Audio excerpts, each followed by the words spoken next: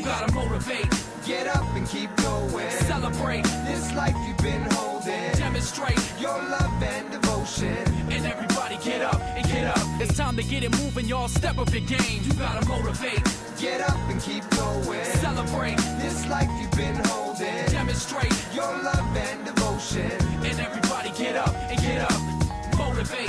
Get up and keep moving. Celebrate. This life is no illusion. Demonstrate the skills you've been using. And everybody get up and get up. Yeah, welcome back to yet another review by Zombill. In today's review, we're going to do a coil rebuild. And actually, let's talk about that for a second. Let's have a vape real quick. Well, you know, the last 2-3 weeks, there's been some topic of discussion that's come up about right here. About this little bugger, the Atlantis Coilhead. Now,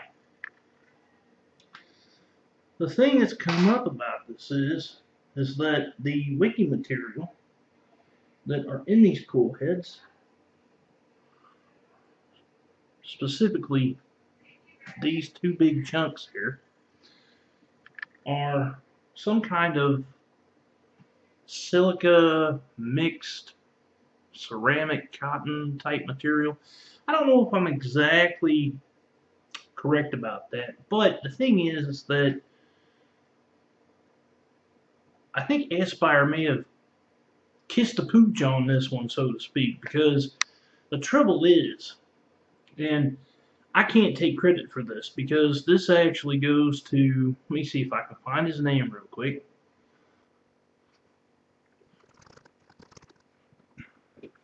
There's a post that was made back on December 13th, and it's on the Vaping Underground about what the material in the Atlantis wick is made out of compared to, let's say, organic cotton or straight silica. Now, this guy, what's his name? Derek Small, okay? I'm going to have links in the description box down below. But he's took it upon himself to inform the community that, and you know, there's been a lot of people that's had problems with this because apparently if you vape on an actual Atlantis Coilhead stock, don't rebuild it, or Rewick'd it, I should say, that the outer cotton area burns off, and then the stuff that's in these two chunks that I showed you earlier, which, here they are, these here, apparently they flake off and get inside people's mouths. And what's even worse than that is that if they're flaking off, then that means that they're going into the lungs. So, James Martin, aka Uncle Dagger, made a tutorial about how to just rewick your Atlantis Coilhead. So, I can't take credit for that either, but I am going to show my peeps how to do it. So, let's have another quick vape off of this Atlantis. And yes, the coilhead that's in this is actually rebuilt. The footage that you're about to see, I just did prior to this introduction. And this is the actual coilhead that I just rebuilt.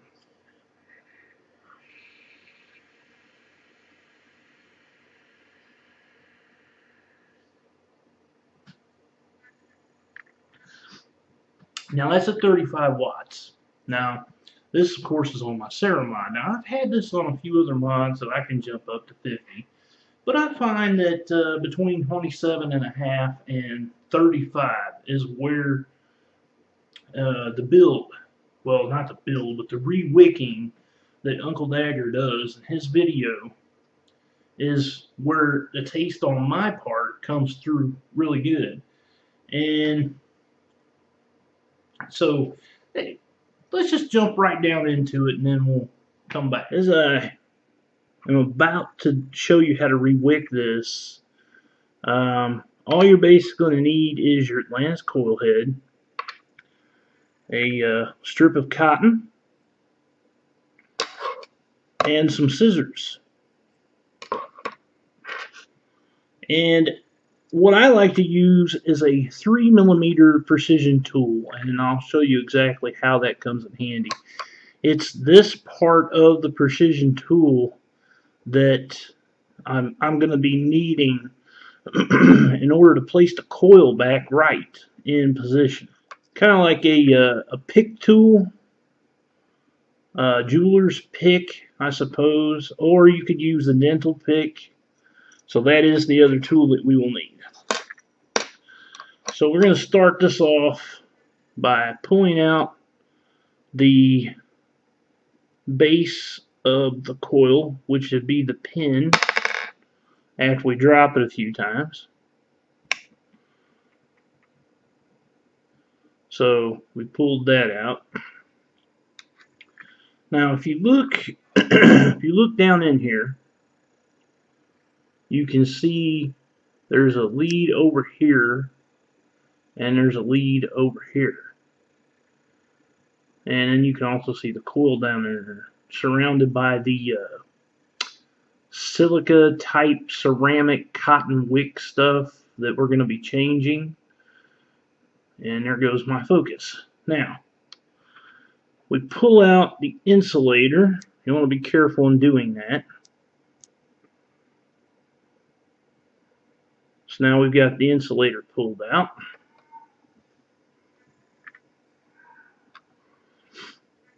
Now, when we flip it around, you look down in there, you'll see that there's a mesh screen.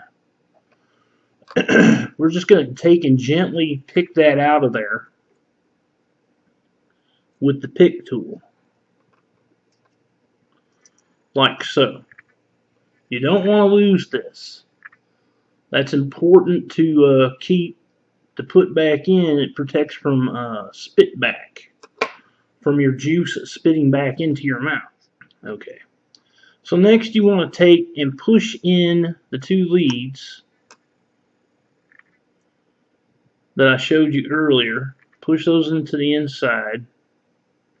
Then you're going to take your 3mm precision tool and you're going to carefully place that in the center, and you're just going to gently push up until the whole thing pops out, just like so. Now go ahead and remove that.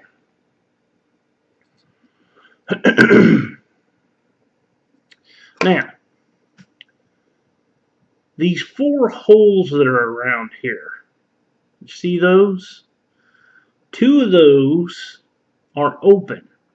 That's where your juice flow goes through, is the two open holes. Now the other 2 holes have a metal screen backing it of sorts that you see if you look down inside that center shaft.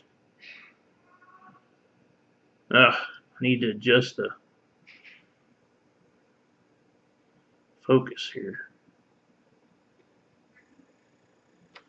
Now if you look down inside that center shaft, you'll see that there's a metal shelf there and a metal shelf there. Now what you need to do is there's an outside layer of cotton here on this whole stack, this piece here. This is very important. Now, you'll play hell on fire trying to get this whole piece back inside of the coil housing, but what you want to do is you're going to want to take and cut 2 sections off of this, because you're going to be, this is where those 2 sections that go over those holes that are backed by that metal housing there, because we've got to put those down inside behind those metal shells, housing shells, whatever you want to call it. This needs to go behind those so that they stick through and show through the two holes that have the metal behind them. We're going to keep the ones that don't have anything behind them open, because that's where our cotton is going to be coming through on top of the coil. So just by eyeing it, it looks like you're going to have, let's see, about 1,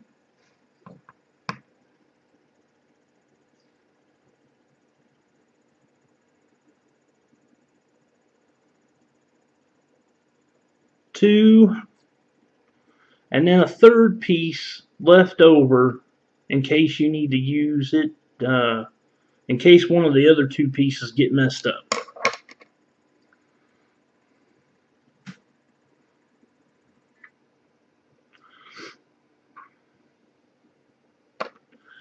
Now you're going to want to take one of those 2 pieces that you cut off of that surrounding cotton, and you're going to stick it down inside of that where those metal shelvings are, or metal housings are.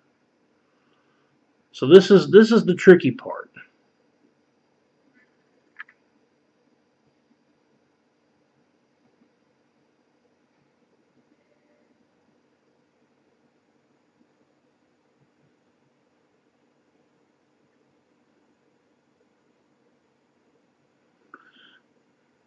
Now, once you've gotten it part of the way in, it'll start showing through in the hole set that you've got it going down into. Now you can use, let me get this to focus a little bit better here.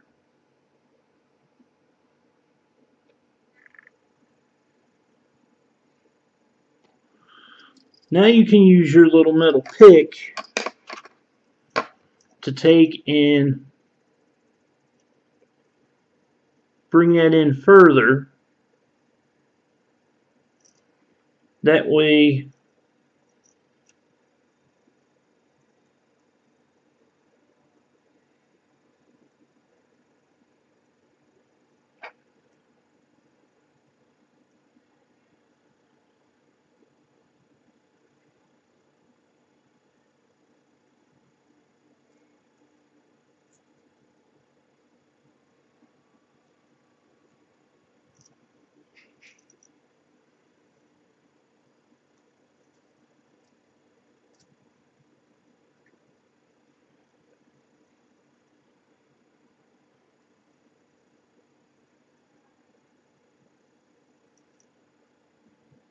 and see, that's exactly the way it should look. See how we have the how that's tucked behind there like that? That's what you want. And that's going to cover up that one hole there. Now we want to take and do that for the other side too, that has that metal housing behind. Now once you have that done, you'll have both of those holes filled up with that cotton sheath that was around the coil head. Now, the coil head and the old wicking material. This is the stuff that is the problem. So we're going to take and remove this, throw this away, and then you want to take and just slightly lift up on this coil head here to where you have it at kind of a degree angle, sort of like this, almost like a 90-degree angle.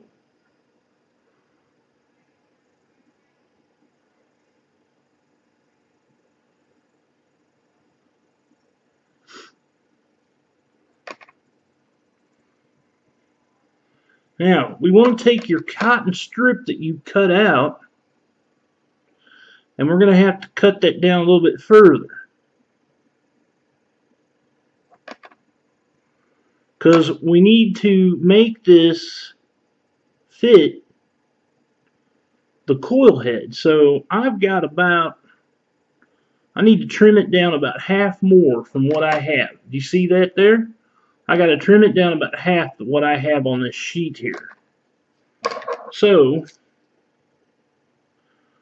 what I need to do is I need to take this sheet and we're going to have to trim it up about half.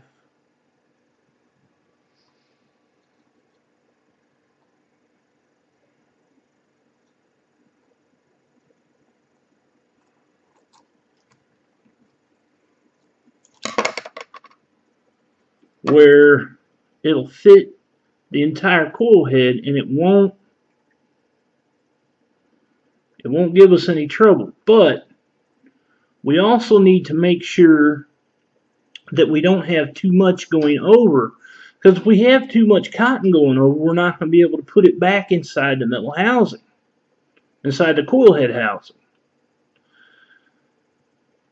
And I have way too much excess here. So what I'm going to do is I'm going to take and just kind of dry wrap it over and just kind of estimate how much I need to cut off, because really all you need is you just need about 2 wraps. So we're gonna go like this, and we're gonna go over just a little bit more, and eyeballing it, it should be about right here.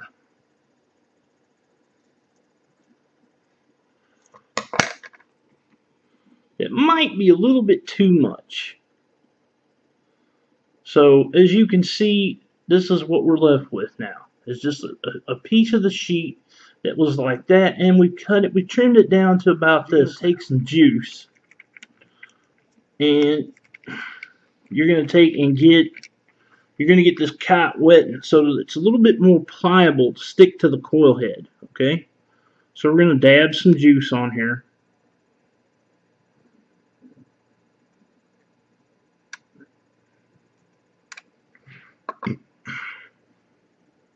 And we're going to kind of press it down a little bit to where it's translucent. And we're going to pick that up, and we're going to take and we're going to put it on the coil head. And we're going to kind of press that onto the coil head.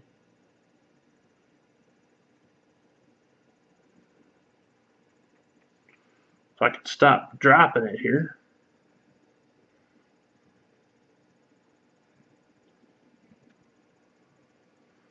And we're going to wrap this over. And you want to do a kind of tight wrap too. Not so tight that you're going to end up breaking the cotton, but tight enough that it's going to stick to the coil.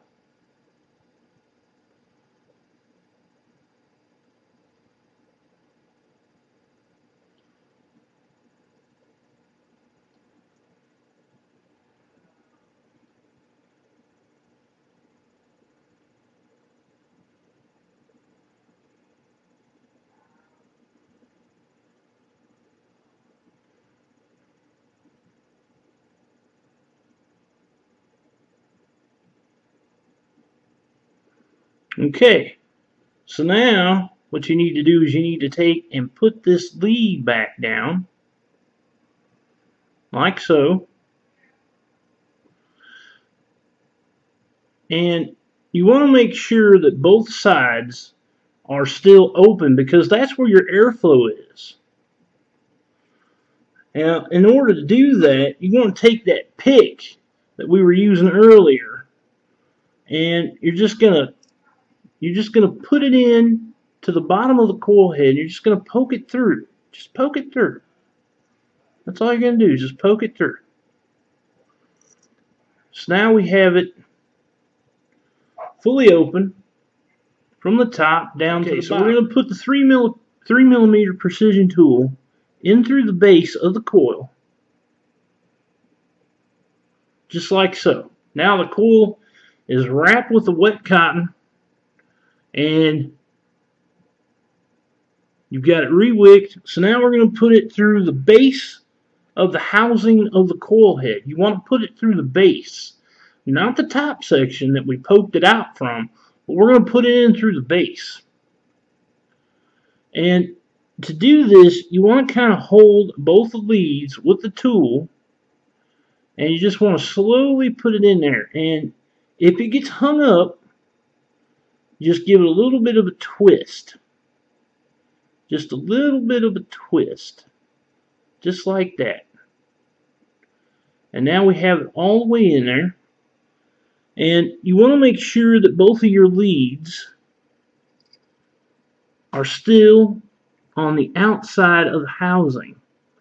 So now I'm going to have to poke it back through just a little bit.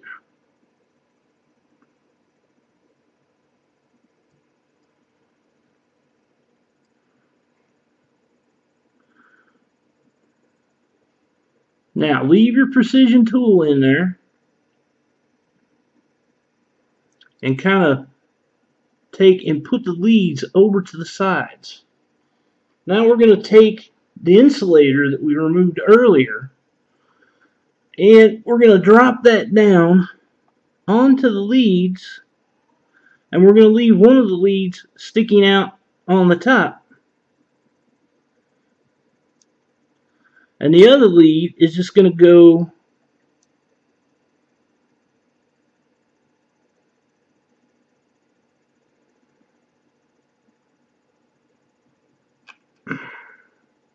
might have a little bit of trouble getting this insulator back in there, but be a little bit gentle with it. Take your time. Now, when you have that done, you'll have one lead still on the touching the metal housing, and it'll be on the opposite side of the lead that is sticking out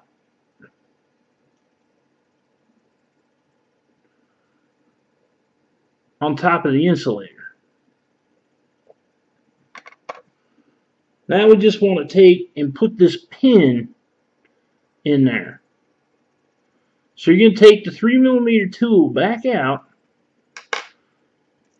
and you're going to take and you're going to make sure that the one lead is still on the insulator, and then completely opposite, you want to make sure that lead that's touching the metal housing is still touching the metal housing. And then you basically just take and put the lead, or put your pin, I mean, down inside there like that. Now, you're going to want to take and straighten up the coil head too. So, just take and that way it's centered. And that's what it'll basically look like when it's centered.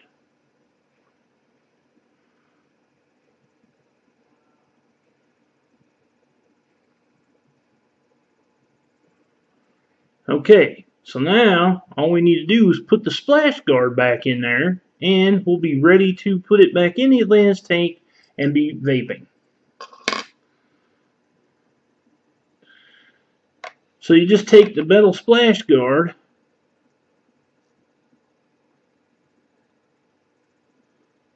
stick it down on the inside,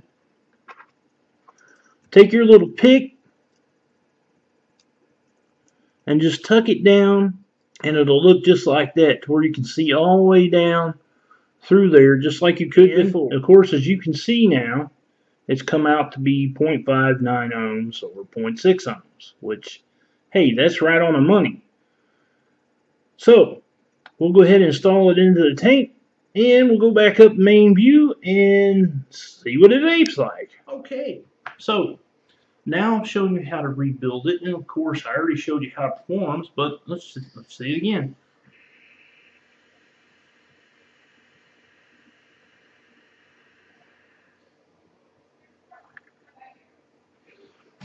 Nothing but vape power.